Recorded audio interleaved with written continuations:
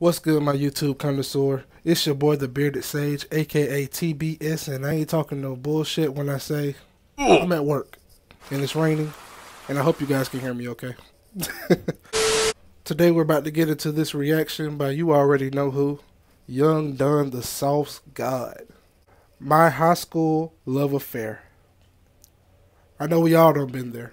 Backpack, backpack, backpack, backpack. On the backpack, loaded up with things and Don has relations. Have you ever made a mistake because of the feelings you have for another person? Of course. Well, if you haven't, I've made enough for the both of us. This is a story telling you about one of the many poor decisions I've made because I caught some feelings, man. Here we go. So this story starts off in my junior year anatomy class in high school, just a few months after moving from Jamaica to America. So on this day, our teacher assigns the class a group project where everyone will have to partner up with one other person. Now, I don't remember if she asked me or I asked her or if the teacher picked our partners for us, but what I do remember is that I somehow ended up in a group with one of the hottest girls I've ever seen. Let's call her Ashley. So Ashley and Did y'all used to like group assignments in school, or did y'all rather work alone? Me, myself, I'm kind of a loner, so, you know, I ain't mind working alone. And plus, I ain't really want to give credit to other people when I did all the work. You know how that is. I get together and start talking about anatomy shit, you know, because God knows that I had not yet acquired the sauce. So I wasn't too confident to try and talk about much else. So fast forward to the end of class, and by then we were cool. She was a cool chick and I was good enough, I guess, at the time. So class is over and it's time for me to walk home because I live like a mile away from school. Well, turned out that Ashley's mom picked her up every day after school from a park that was on the way to my house. So naturally we end up walking together, which again, pretty hot chick, totally fine with me. So this became like our thing. After every anatomy class, I'd walk her to the park and then walk home. And I don't remember much of any of our conversations, but too busy I do remember the That's day why she turned to me and said, "So Don, how comes you don't have a girlfriend?" Now, I didn't know how to answer that. I was just like, I just don't. You see, I was not a very sought after dude in my early teens. You feel me? Like between 12 and 15 were some pretty rough years. But after I moved to America and turned 16, I finally pulled out of that shitty period of puberty and my grown man physique and look started to take form. So I guess that girl started to notice. However, I had zero awareness that my stock had risen at all. I was not seeing what they were seeing. Then she hits me with, "Well, I think that's kind of weird because you're like pretty cute." And I'm just like, what the fuck is happening right now? Is this totally hot girl hitting on me? Oh shit, let's go. So then I was like, you know what? Thanks. I just noticed that. I think you're pretty cute too. And just like that, it was done. We Let me know if y'all like the captions or not, but I'm gonna take them off for now. All right. Let's get back into it. What's that line? You know what line I'm talking about. There's like a line when it comes to talking to someone, right? On one side, it's totally platonic, straight friend zone. And then on the other side is where shit can get messy. So I walk her to the park, and before I leave, I hug her goodbye like I usually do. But this time, I gave her a kiss on... What? Wait a minute. Cheek. Now, on the East Coast, at least in Florida, Kissing that's on actually cheek? pretty normal for guys to kiss their female friends on the cheek. But this kiss was different. It was like 2 seconds longer than just a normal goodbye kiss. I basically sent a message, and that message was, next time, I want more than a kiss on the cheek. Yes, sir. You feel me? So, fast forward to next time, we're walking to the park, and as we get there, she says, "Hey, I told my mom to pick me up later so that we could work on the group project." So I was like, demon timing. You already know. I ain't gonna call her, you know, a little thotty, but she might be a little thotty. You know what I'm saying? Cool. That's real responsible of you, because we really need to get this project done, like in all seriousness. So I start walking over to our park bench to sit down and take out all my anatomy shit, and then she's like, "We should work on it at your house." So I'm like, come again? She's like, "You live around here, right? Let's just do it at your house." So we went to the crib. We get to my house, empty. We go up to my room and lay out all the anatomy stuff on the floor. So there we are on the carpet talking about anatomy, and it really was pretty much just me explaining everything to her, because I was definitely the smart one. So, you know, I'm trying to explain this shit to her, and then she just puts her head down. So I give her a nudge, and then she nudges me back. So I give her another nudge, you know, but like more. She gives me one right back. Now, I didn't know much about girls at the time, but let's just say that nature has a way of telling a guy when the moment is right. So how many of y'all females used to do that? Be honest. If you're a woman and you watching this video right now, drop down in the comment below if you used to do that. Just reach over and hug her like real tight, and then I let her go, and then we're just laying there, and she doesn't say anything. Now here's what I didn't tell you that I knew at the time. She had a boyfriend, some guy who graduated from her school like a year back, so he was probably like 19 or 20, and we were both 16. So I'm lying there thinking, God damn it, I'm an idiot. Why would I hug her like that? She has a boyfriend. Now this is all weird, and she's never gonna want to come over, and it's all fucked up. And then the next thing I knew, she was on top of me. So there we are, looking at each other. And then she leans down, and then we kiss. Just real quick. And then everything was still. We were just staring at each other, holding intense eye contact. And then let's just say that the only anatomy we did for the next hour consisted of passionate kissing. And yes, that's all that happened. We made out, and it was amazing. You see, at the time, your boy was still a virgin, so this was like a huge deal. Okay, I wasn't even thinking that there was more to be done. And thus begins our high school affair, because she still had a boyfriend, and let's call him Marcus. And he apparently knew people at our school, although I never saw him, didn't know what he looked like. To me, he was just this imaginary guy that was supposedly her boyfriend. So the only thing that Marcus affected was the fact that we had to hide and make out at school. We had spots that we'd meet up at during classes and just make out for like 3 minutes and then go back to class. We only had one rule besides not telling anyone, and that was that I wouldn't ask her to leave her boyfriend for me. I mean, could I really get a sweeter deal than that? A hot girl that I was totally into wants to make out with me all the time,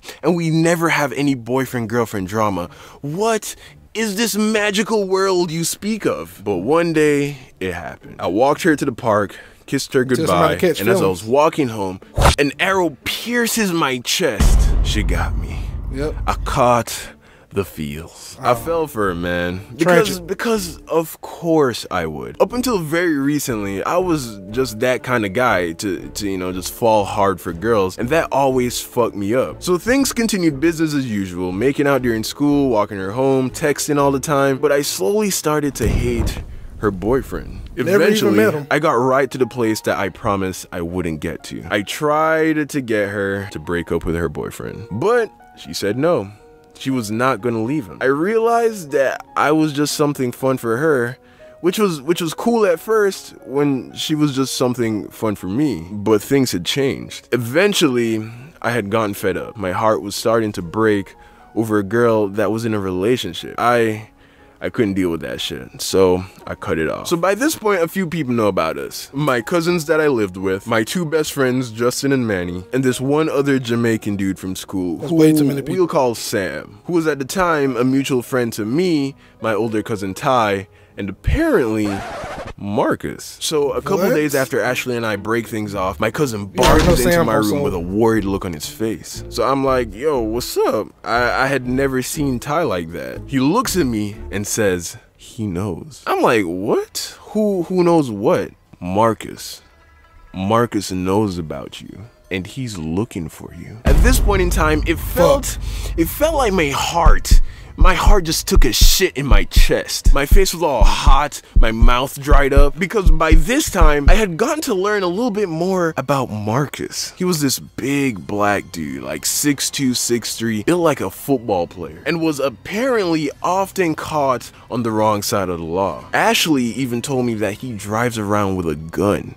This was not a dude that I wanted to fuck with. So there I was, just sitting on the bed, scared out of my mind, because I now had a hit out on me by this thug ass nigga And he knew my name.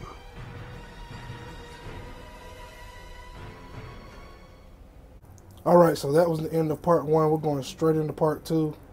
No lubrication. Let's go.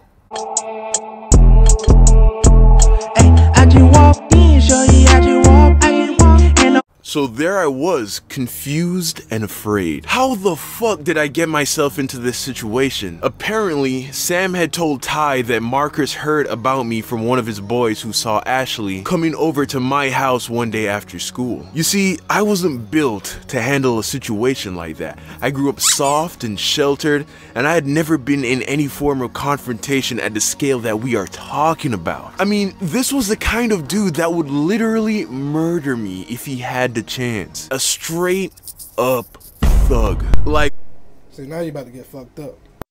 While I was at home playing Minecraft and shit, this nigga was out here selling grass and jumping niggas. So shortly after learning about my imminent doom, I went over to Justin's house, who lived just a couple houses down from me. His house was pretty much the headquarters for our squad.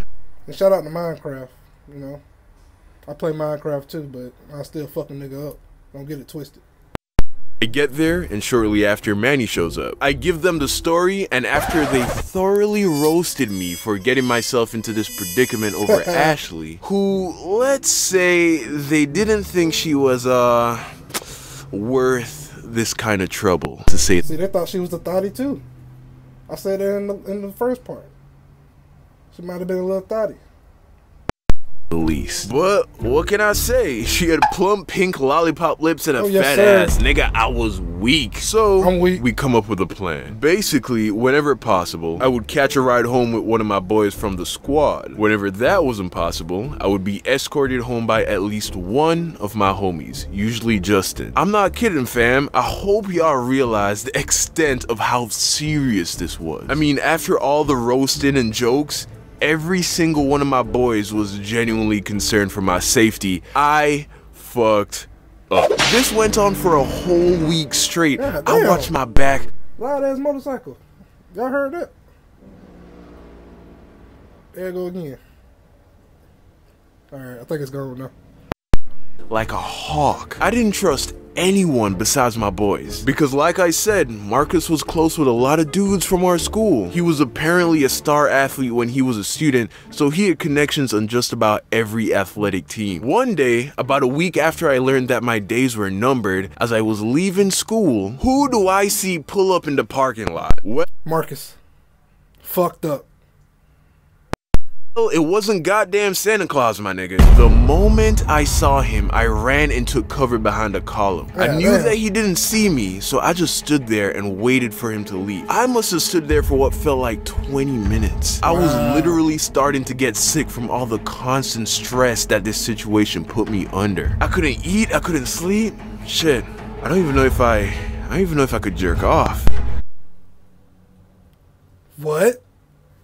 Who sent me a message on TikTok? Damn. You couldn't jerk off. Alright, okay, that's a lie. I probably most definitely definitely for sure did that. But you get the point. I get you, my nigga. I get you. Just wanted it all to end. Another week or so goes by, and slowly I started to worry less and less. I figured that if he really wanted to get to me, and he really knew who I was, then he would have jumped me by now. Eventually, I managed to relax about the whole See, now he don't drop his guard. Now Marcus finna pull up. I bet you that's what's finna happen.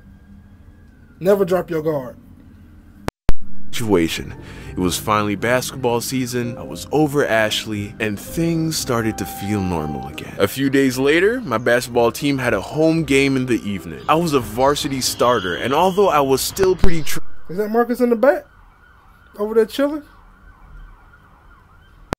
trash at that point compared to how good I was when I stopped playing basketball 3 years later, I still had a blast playing. It was my escape from all my worries. So there I was. It's about the third quarter, and I'm sitting on the bench beside Manny, who was also on the team. So I'm sitting there, and then Manny leans into me and says, "Yo, Don, don't look back, okay? This Marcus. Don't freak out. But Marcus is sitting right behind you. He's a couple rows back in the stands. Don't look back. But I think today's you gotta the day, look back. bro. But don't worry, I got you. So it's come to this. This is how it all ends. This nigga is gonna beat my ass on my own fucking basketball court in front of my schoolmates, my team, my friends, my family. Of course, this was his plan all along. Bravo, good sir. Bravo. Remember how when Kobe Bryant got charged for raping a girl? Wait, hear me out. If you remember, when he was going through all of that, instead of crumbling under the pressure on the court, he rose to the occasion and played phenomenally. Almost as if to prove his very innocence on the court. Well, I did the opposite of that. You could see my guilt and anxiety with every move that I made. I was about to say, that's the difference. You guilty as fuck. It must have been so bad that even the coach saw that I was way more ass than usual and ended up benching me for the rest of the game. Fast forward a little later, the game is over, and I don't even remember if we won or lost. I had bigger shit to worry about. So we all emerged from the locker room, and Manny and I are standing side by side. We decided that whatever I had coming to me, we were gonna face it together. We exit the building. Shout out to Manny. He a real nigga. Shout out to Manny. Shout out to people like Manny. And there he was, just talking to some of my teammates. But something told me that I wasn't gonna get my ass beat that night. Manny and I stick around for a bit, and then he left. The nigga just left. And I am sure that he saw me. I was awashed with relief. Bruh. Look at that nigga face. I go home and run into Ty's room and I tell him everything that happened that night. And when I was finally done telling him the story, he bursts out laughing. He says to me, "Yo, bro, didn't Sam tell you, dog?" What do you mean didn't Sam tell me? Ty looks at me and says, "It was a prank, bro. Marcus never found out about you, you lucky ass nigga." And what? Wow. Bro, you know the precautions this nigga just took over a prank? This nigga had an escort service, ride home, just to avoid this dude, Marcus. And it was a prank. Wow.